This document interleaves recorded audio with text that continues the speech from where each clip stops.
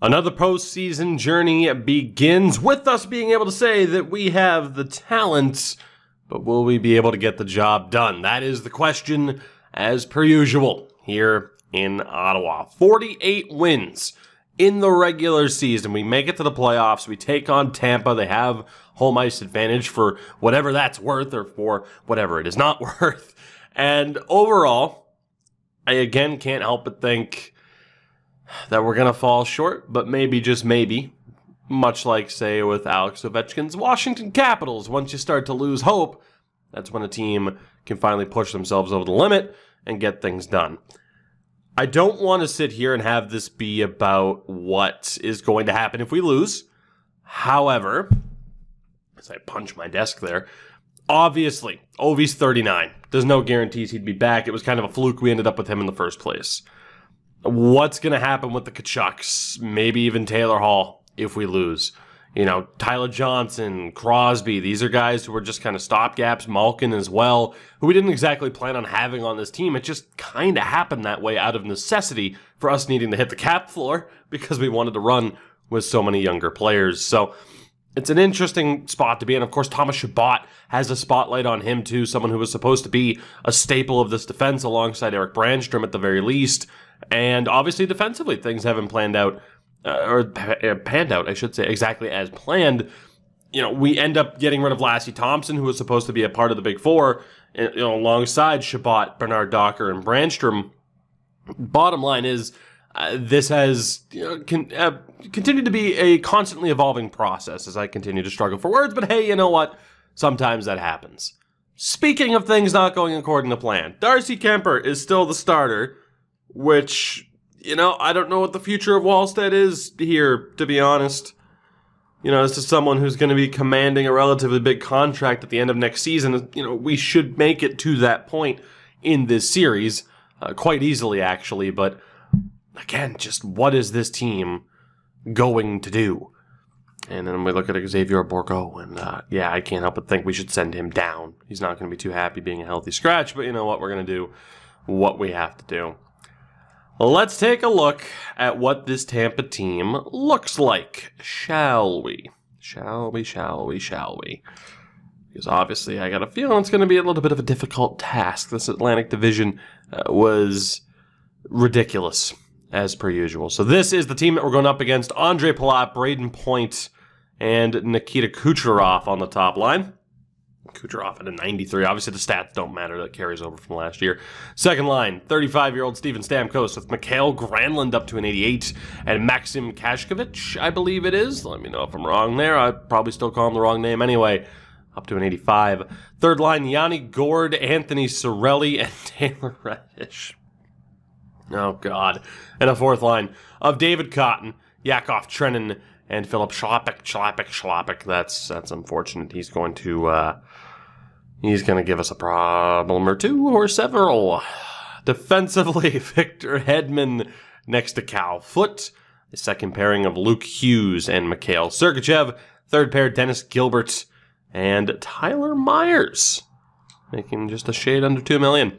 The goaltender, as expected, is Andrei Vasilevsky, now 30 years old. Good God. And Garen Bjorklund is the backup. Mackenzie Weegar, hurt. So another former Sen, of course. They have a couple of good, healthy scratches. It's an uphill battle.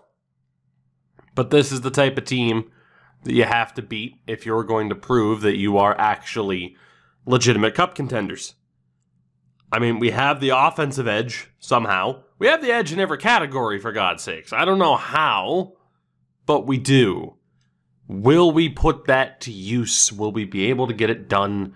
That is the question. Let's find out.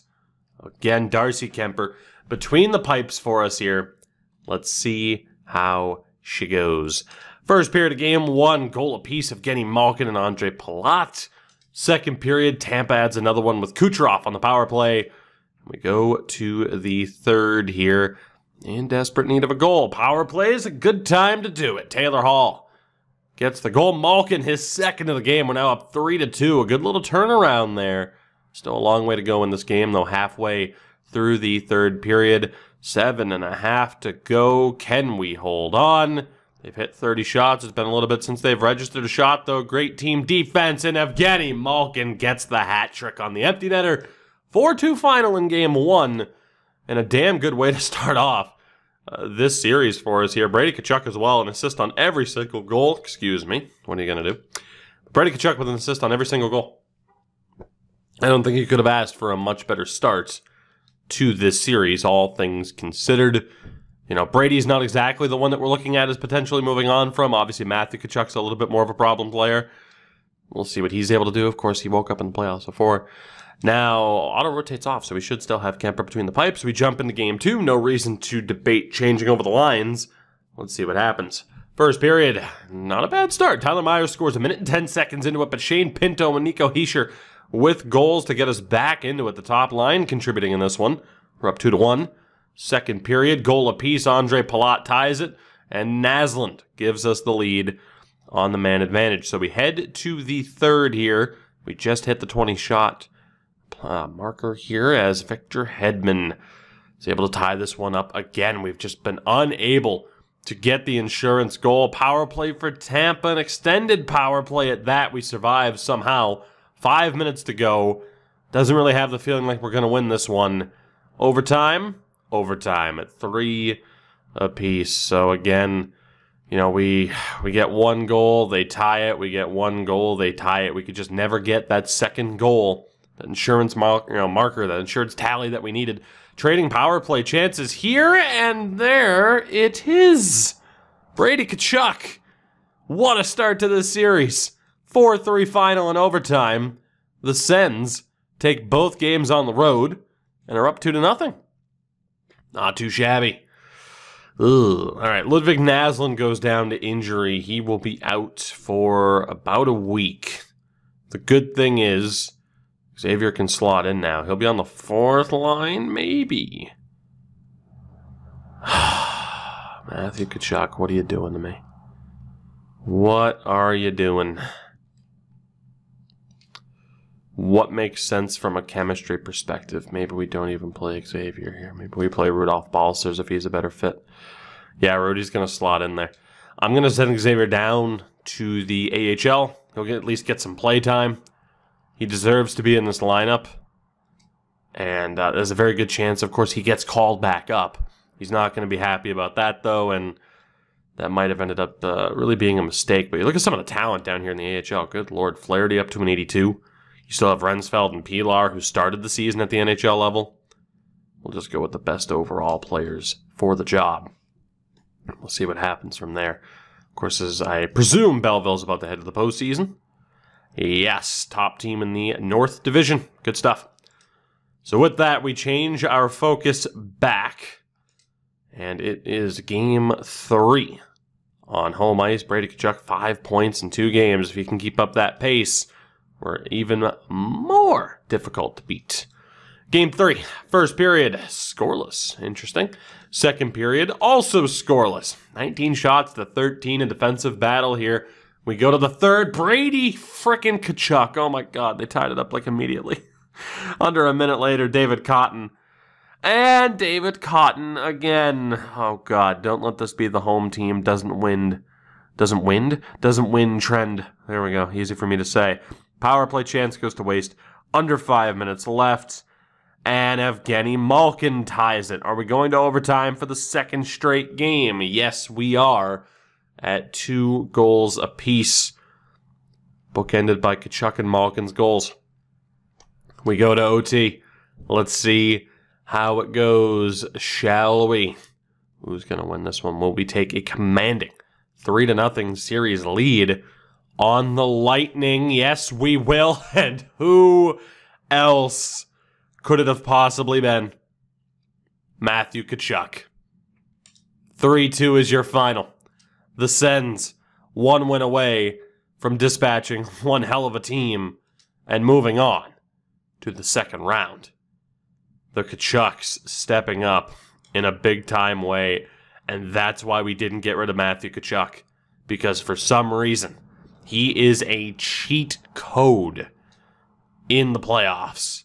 At least so far for us. We jump into game 4. Again, no reason for any lineup changes. Let's see how it goes. First period, good start. Rudolph Balcers with the goal. Good choice to put him in on the fourth line, I suppose. We're up 1-0. Second period, they tie it. Taylor Radish. He gets the goal that sees us tied. Heading into the third, Shane Pinto scores. Not too bad there. 45 seconds into the period on the power play, no less. We're up 2-1. 12 minutes away from sweeping the Tampa Bay Lightning. That's right. I put that sentence into the universe. Brady Tkachuk on the power play. I said we had the talent. It's just whether or not we'd live up to our full potential. If this Sens team plays like that, it's going to be a very, very special year here in Ottawa. A sweep of the Lightning in round 1. Looks like it'll be Detroit in the next round of all teams. But what a start. What a start to this postseason run. Unbelievable from Brady Tkachuk, Evgeny Malkin, and Taylor Hall. That is a cheat code of a second line. Absolute cheat code. Top line, I mean, Ovi, only 2 points, but pretty happy there with Nico. Balcers 2 points in 2 games. That's insanity. And then you look, I mean, nothing from Crosby, Johnson, or Batherson at this point. I almost said Michael Matheson because he's, a topic of discussion today. Whether or not he's actually getting traded to the Pittsburgh Penguins. Defensively, no major point contributors. That top pairing struggles a little bit 5-on-5, but no reason to panic just yet. Certainly no reason to panic when Darcy Kuemper plays like that in the postseason. He's 34 years old, but we are now legitimately having to debate whether or not Kuemper is our guy for the rest of this series. Perhaps he should be. A 917, a 934 through 16 games last year, now a 931. If Darcy Kuemper keeps performing at this high of a level, we're guaranteed one more season. Unless we win the Cup this year, the argument could be like, okay, just end it on a high note, and we might. That way we'll just focus on one and done. But if this series continues beyond this season, which is the plan, I think Darcy Kuemper has to be the guy. It's tough to say. And of course, I don't necessarily like to, just trade every pick and top prospect and go all out in the last year. I always like to play it as if I were to continue it because you never know if I will. We'll see what happens. At the end of the day, we pick up 4 wins out of 4. We're moving on to round 2. Whether or not it's Detroit or the New York Rangers next, maybe, just maybe, we're now playing with a little bit of confidence.